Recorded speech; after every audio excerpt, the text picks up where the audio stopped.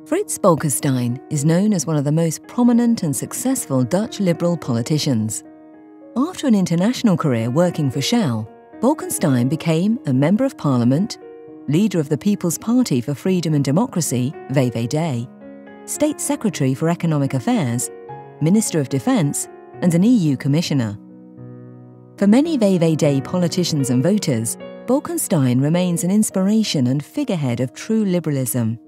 The right to self-determination is essential to his thinking. In 2007, Bolkestein signed an open letter about drugs to the government and parliament. The authors concluded that the United Nations global ban on drugs proved a failure.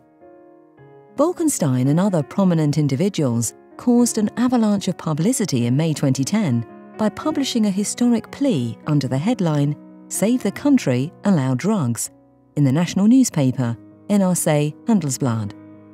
The authors stated that regulation works. Even though this opinion is directly opposite to that of the current VVD direction, that's not enough to stop Bolkestein from speaking out.